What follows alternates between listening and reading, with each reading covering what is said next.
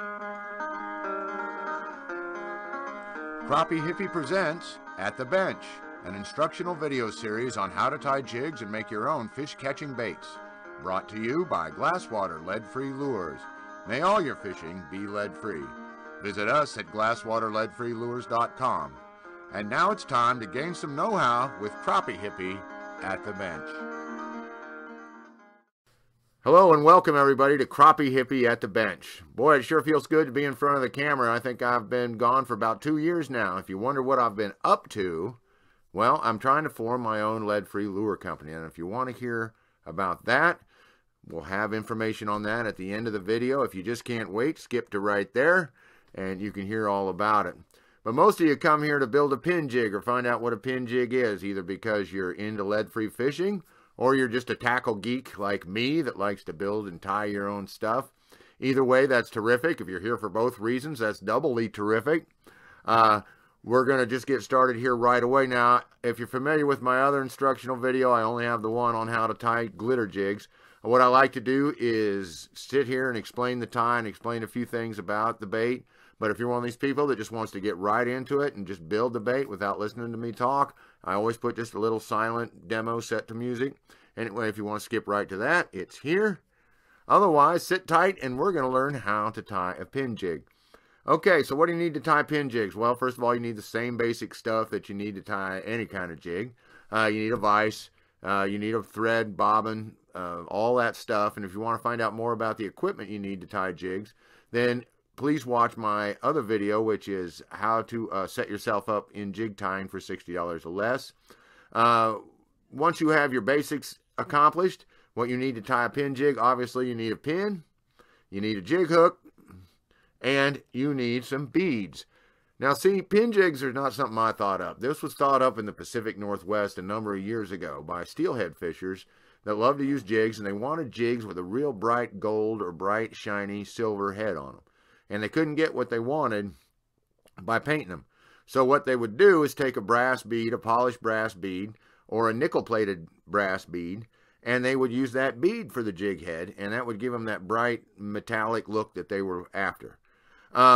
Anyway, I love that idea. I love that principle, and they're really great to tie up with the brass, but there's a cheaper material called hematite. Hematite is a type of iron, and it's been used to make jewelry beads for a long, long time. It only became popular in the Western world in around, I think, the 1890s.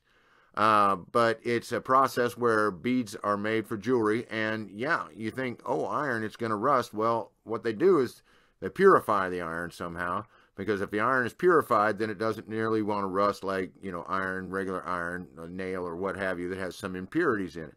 You know, wrought iron, cast iron, that kind of stuff. So, because, of course, you can't have jewelry that is going to rust and leave brown spots on someone's skin, or you can't have it on their clothes, and you sure as heck can't have someone buy a necklace and then go back to the jewelry box a year later and it's all rusted up. So I don't know who figured this out, but they're really smart, and the crossover between jewelry making and lure making is sometimes is really, really frequent.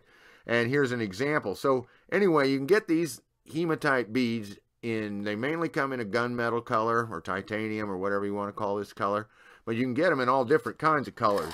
Look in here in my little jig box here, and you can see that I've tied up some gold and purple. I got some blue in there, and then some regular hematite color.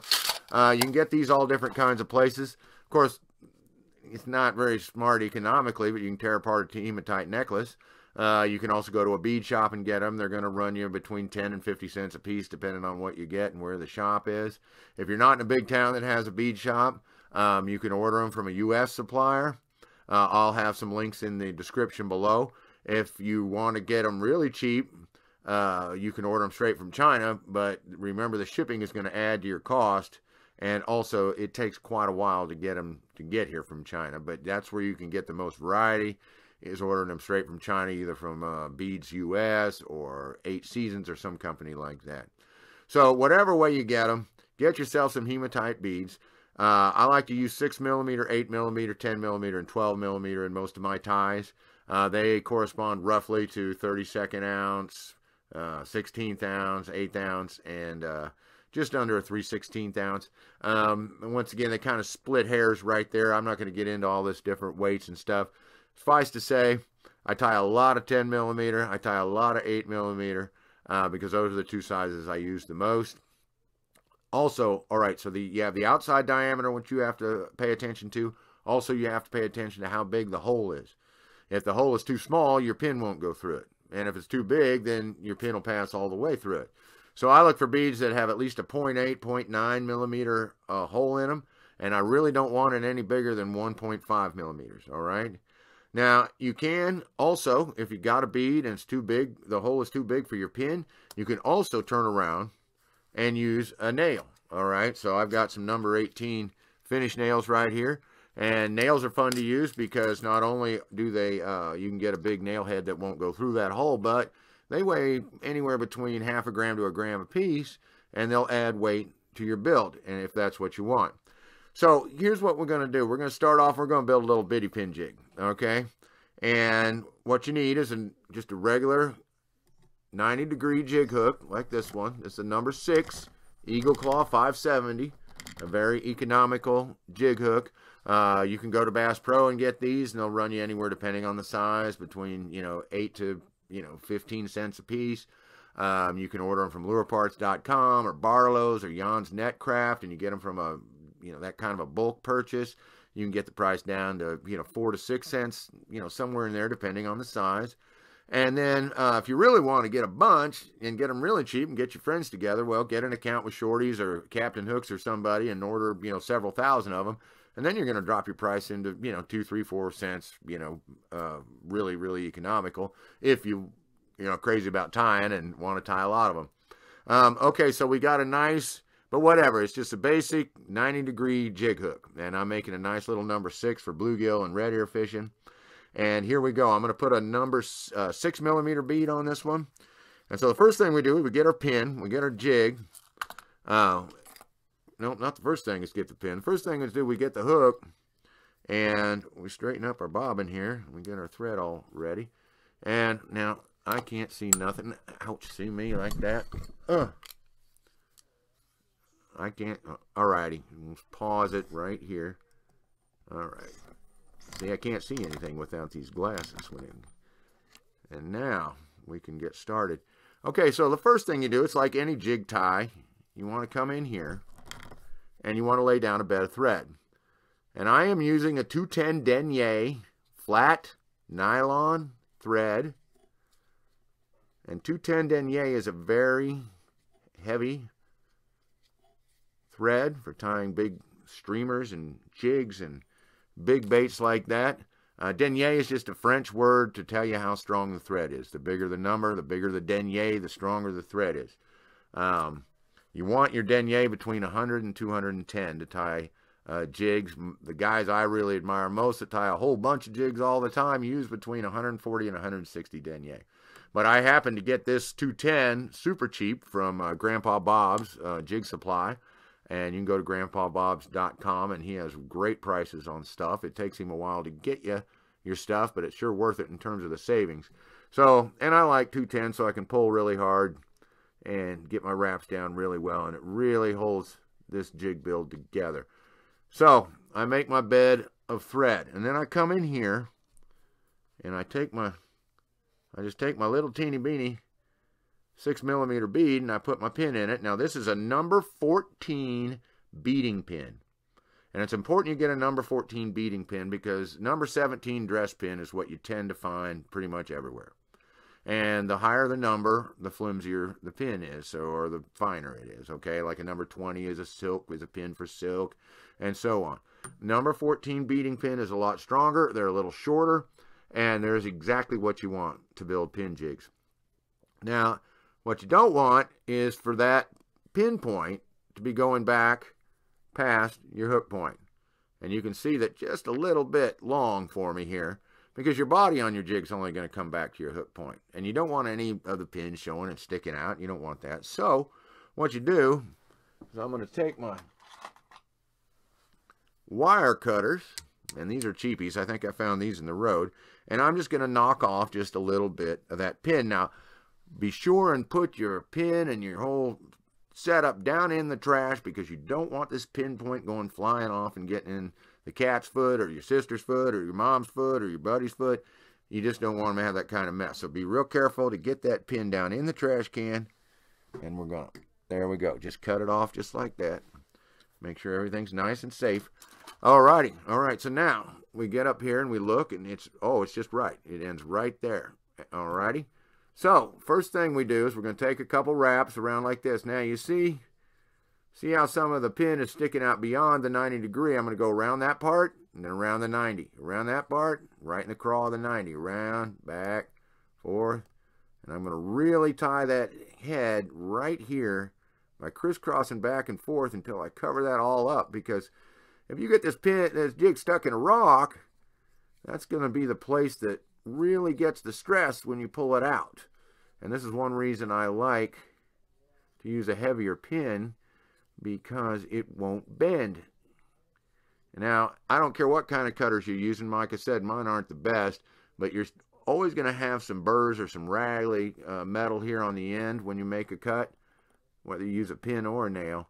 You want to go real easy around that so you don't cut your thread, but you want to cover it up completely like I'm doing here. You want to give it a complete covering of thread, and you want to make sure that pin is not visible anywhere. And there you go. You have it right there. Now, what we're going to do to finish it up, first we do what's called a half hitch, which is a basic tying knot for fly tying and jig tying. You just take your 3 fingers, and see how I'm just twisting the thread like that, just over itself once. That's it. I just put it on here, pull it tight, just like that. And then I'm going to roll this up and get it a little closer. Okay, and now what I want to do is I want to seal this all up, all right? It helps the jig last longer. It keeps that stain, even though that's a stainless steel pin, it still might rust if it gets a lot of water or moisture sits on it. So we want to put some moisture proofing in there. And what I like to use is Loon Hardhead, because Hardhead is an environmentally friendly brand. Also, Hardhead is water soluble, so if it gets thick on you, all you have to do is put a few drops of water in it and stir it up, shake it up. Don't go have to hunt up the acetone or the xylene or anything to thin it out. But you can use whatever you want. You know, you can put vinyl in here.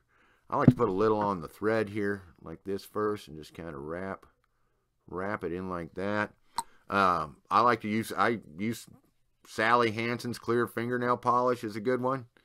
All right, and now once we've got those wraps really down like that with some glue on them, we're going to do the half hitch over and over again, and that's what's called a whip finish. So we go in here and we go around once.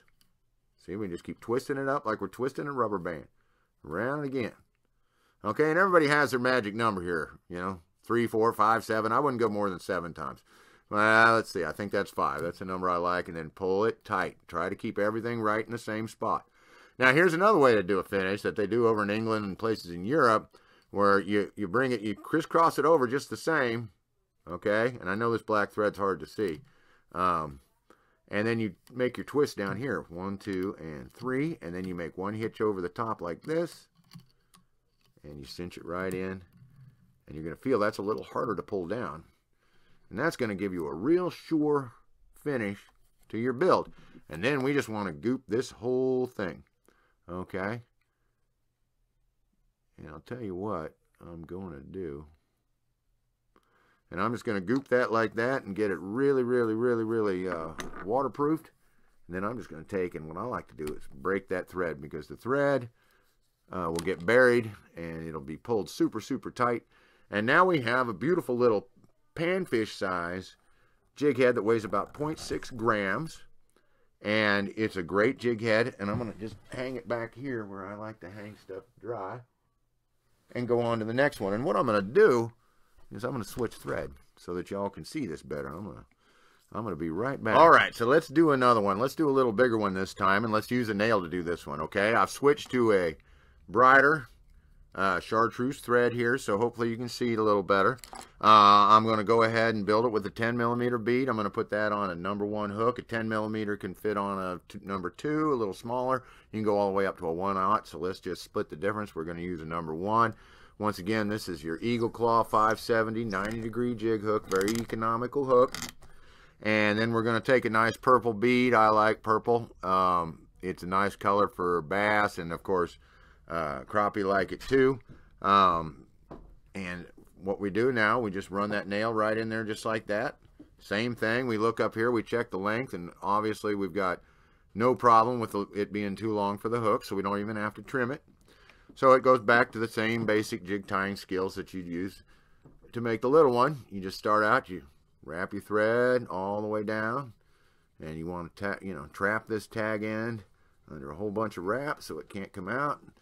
Bring it all the way back up to the end of the jig, and there you go. And then we're going to take our little scissors.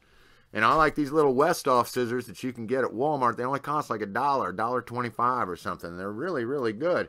Because for tying jigs, you don't need the fanciest scissors in the world. And I'm always trying to keep things economical. Okay, so now we're going to stick this on here. And a 10 millimeter bead weighs about 2.5 grams. And then you throw a nail in there, and you're right around 3.5 grams, which is almost exactly the same as an 1/8 ounce. I mean, 3.5 is an 1/8 ounce. Okay, so it's just like the technique I showed you before.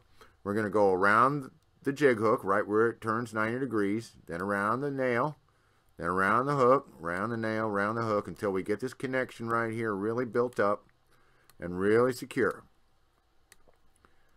Okay, and then we're going to go all the way down the nail.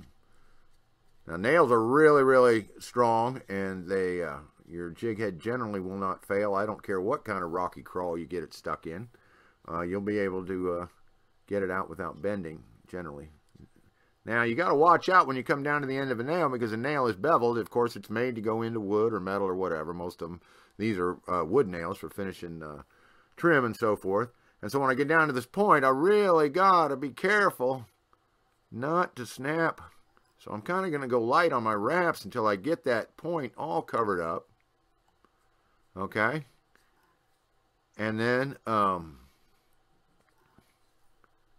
there you go. Okay, so now I've got it all covered. I'm just going to finish covering up this nail with thread as best I can, because that'll help waterproof it and keep it in there, keep it on there. Okay, and then I come down and do the same thing. We're going to take 3 fingers. We'll take the thread. Now I've come across like that, and I just take that up and over, and just once. That's called a half hitch. And people use that in the rodeo and in sailing and all kinds of stuff, and we use it in fly tying too.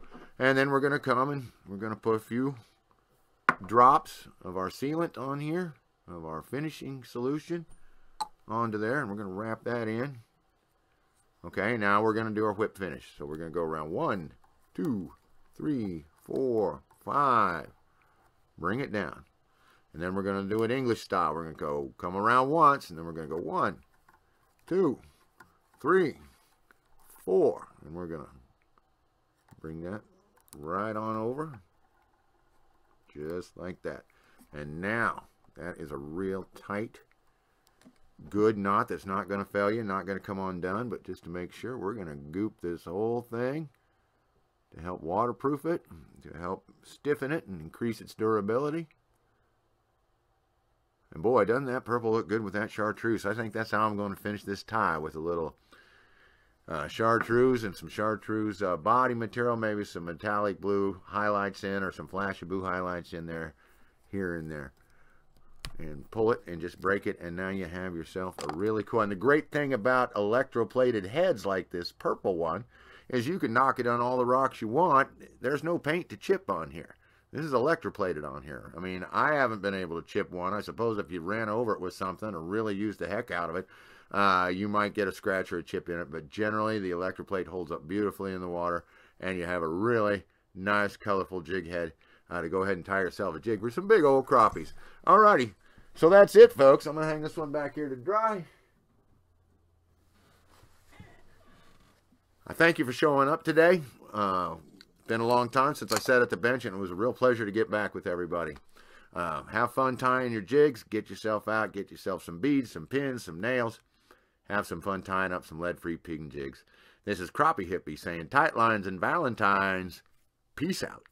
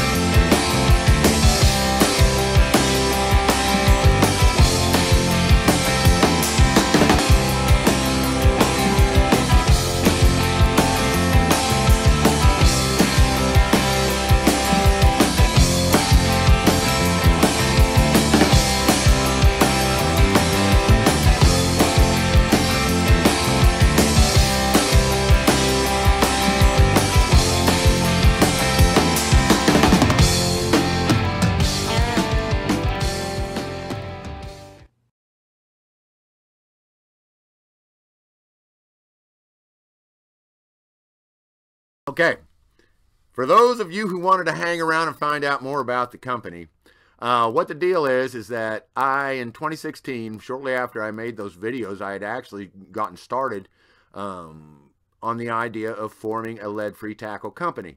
And I wanted to make lead-free fishing more accessible to people all over the countryside, or all over this great country of ours. I found out about the lead-free fishing laws in the northeast part of the country, Vermont, New Hampshire, Maine, Massachusetts, New York. They banned lead lures under a certain size in those fisheries there. But it became aware to me that, also in Washington, I became aware that there were a lot of people outside those areas that were starting to talk about lead-free fishing. And it's important that we do, because fishers lose between 2,000 and 3,000 tons of lead litter, lost jig heads, lost weights, and so on, every fishing season. And that is a very conservative estimate that's based on two things: the amount of lead purchased by tackle companies to make lead products. Also, the estimate, we have about 50 million fishers in this great country of ours. The average amount of time each fisher fishes is 16 trips. So if you compute losing 10 to a dozen 1/8 ounce jigs, or 4 to 5 half-ounce weights in the course of 16 trips, that's how you come up with that figure. And most people, when I shoot them that, they tell me, "Oh no, I lose way more lead than that. You know, I've lost a dozen crappie jigs in one trip." Sure, we all have. Okay, it's just something that we weren't aware of, but it's building fast. It's like 150,000 some tons of lead since these products started to be mass produced, and it's just not what our sport needs. But right now, lead is really expensive and so on, and so my company is trying to get, solutions like pin jigs, like some of this other stuff, to make it more affordable and also to make it more accessible. Anyway, that's what I've been working on. That's why I haven't had a video since 2016. In the meantime, this pin jig concept is what led me to invent our first lure for Glasswater. My company is called Glasswater Lead-Free Lures. And the first lure that we invented is a lure called Angle King. Check it out. Angle King catches them all. Bass. I got an angle on it. Pike. The angler's angle. Walleye. Found my angle. Crappie. Just playing the angles. White bass, wipers, and stripers. If you chase predatory game fish, now you've got a new angle. The angler's angle. Angle King. All right. Cool, right? It's cool, right? It's a great lure, and it really works really well. It's the only double underspin out there with the blades consecutive like that. That gives you a lot more vibration. That gives you clack effect. It's just big flash, big vibes. It has the 3 line ties on top, so you can change the way it runs in the water, different angles, and that's why we named it Angle King. Anyway, that's our first lure. And I'll tell you what, if you want to try that lure out, because you're watching this video and stuck in and wanted to hear about the company, I'm going to give you a special. You can get 3 Angle Kings, $20. I'll pay for the shipping, and I'll throw in 10 free tails. That's 2 of each. We have 5 colors of tails. I'll give you 2 of each. Okay? So you get a 10-pack of tails. You get 3 baits. I pay the shipping. You give me $20. And you can go out and catch yourself some fish on Angle King. How does that sound? Go to glasswaterleadfreelures.com. Put in the code word Crappie Hippie, all one word, lowercase, Crappie Hippie. And that special will pop up just for y'all, for watching this video and giving me a chance to talk to you about our company and what we're trying to do. I appreciate you hanging in there with me. Stick with me. I'm going to keep putting up more videos as I can. We're getting close. I'm seeking second round funding. We're about to launch the company. I'm looking forward to all the support I can get from all the great fishers out there. Your support so far has been just amazing to me, and I really hope we can, stay together and raise this environmental awareness when it comes to lead-free fishing. In the meantime, keep tying, keep dreaming. Tight lines and Valentines. This is Crappie Hippie saying, peace out.